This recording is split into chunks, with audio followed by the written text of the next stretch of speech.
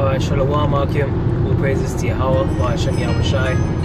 Double honors to the apostles and the elders of GreatMillStone that rule well. And blessings to the hope of the elect, teaching this word in all sincerity and in truth.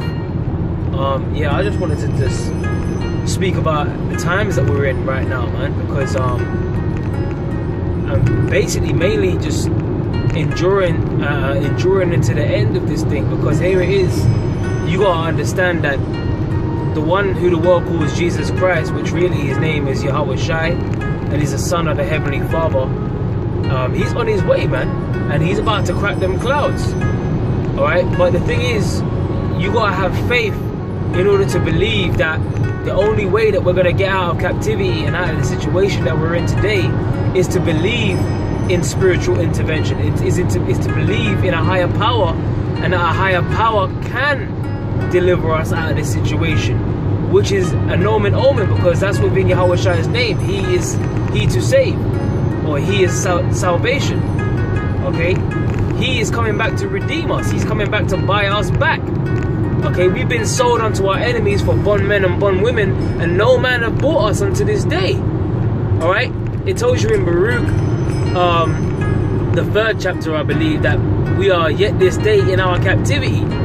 Okay, so we are still prisoners of war to this day, and it's heavy because we're speaking out on doing the street speakings last week, and we were speaking about that. We're still prisoners of war.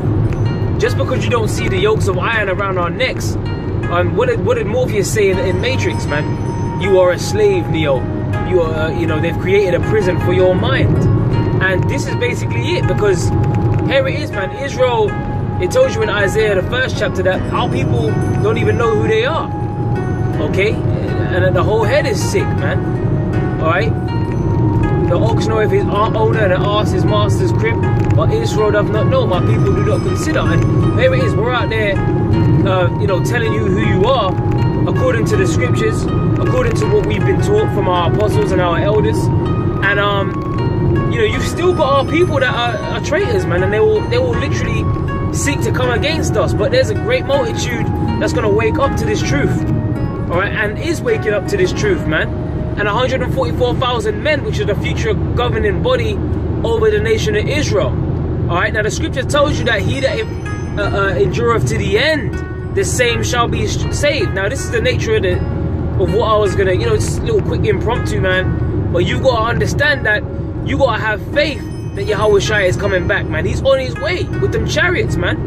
Alright? And what's the definition of faith? Hebrews 11:1 tells us that faith is the substance of things hoped for, the evidence of things not seen. Now, if you believe in these prophecies, man, if you believe in the prophecies of the slave ships, the curses that we're under, and the prophecies that are happening right now, there are still some prophecies that are still yet to happen. So if the prophecies are in the Bible that have happened already and are happening at this present moment, uproars of the people, wars and rumors of wars, Matthew 24, etc., then you must believe that there are prophecies that are still yet to be fulfilled, that are still on the horizon. Okay? And that's the spirit of Yahweh Shai is the spirit of prophecy, man. So we believe that. Alright, the substance of things hoped for, the evidence of things not seen. But don't get it twisted. Ephesians 2:8 tells you that faith is a gift. Alright?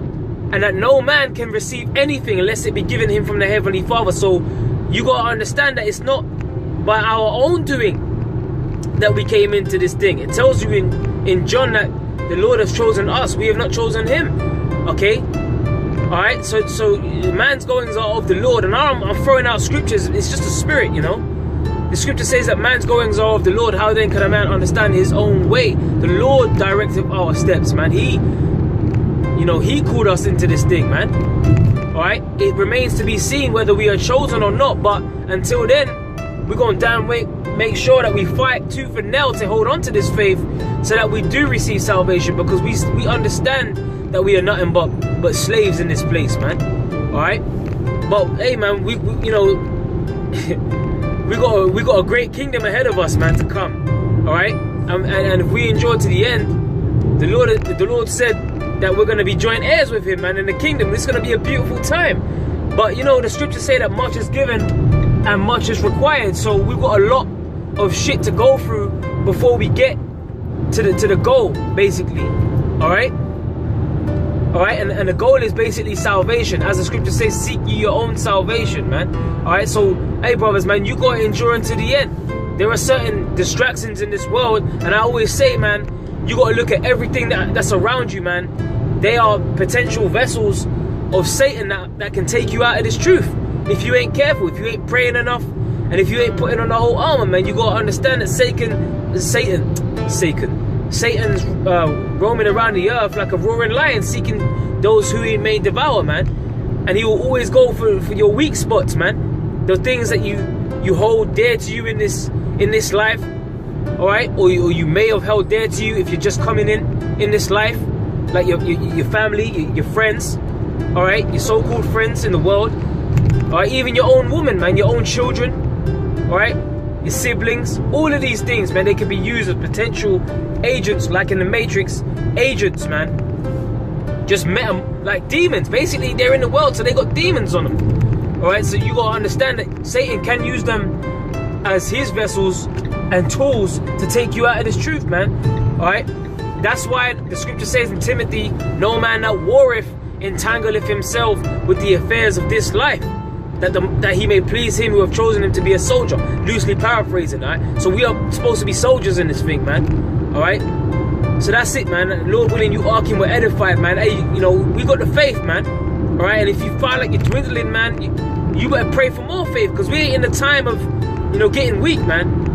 All right, Yahweh Shai is on his way, man, and he said, Luke 19:27, I believe, those that would not have me reign over them, bring them hither and slay them before me. So all those guys that are scoffing are coming up against this truth, and they ain't getting down with the true New World Order, all right, which is the kingdom of Yahweh Shai, Yahweh Shai. Hey, man, then, you know, they're about to be slain, man. All right, but we got to wait on the Lord. All right, we got to wait on the Lord, because we ain't carnal, man. We ain't the Black Panthers, man. All right, that's not what we're about to do, man. We're spiritual men. We're waiting for our king to give the order. He said, hold fast. That which thou hast learned, hold fast. And that was an order. And that's an order that a type of general would give you, man. Hold the line. You know, the governor, the true governor, Yahweh Shai, he's saying hold fast. All right, and when he gives that green light, attack, and we turn into them hunters, man, that's when it's on, man. All right, that's when, hey, man, it's the time for being purely spiritual. I mean, because it is going to be spiritual as well, man, because it's going to be a righteous thing to exact judgment on those that come up against this truth. All right, so, hey, man, that's when the time to hunting get to getting. Hey, man, that's it, man. So all praises to Yahweh Ba'Shem Yahweh Shai. You know, we got a lot of things to look forward to, man. And with that, I'm going to close out and say shalom, man. Stay strong, Arkim. Stay strong. Shalom.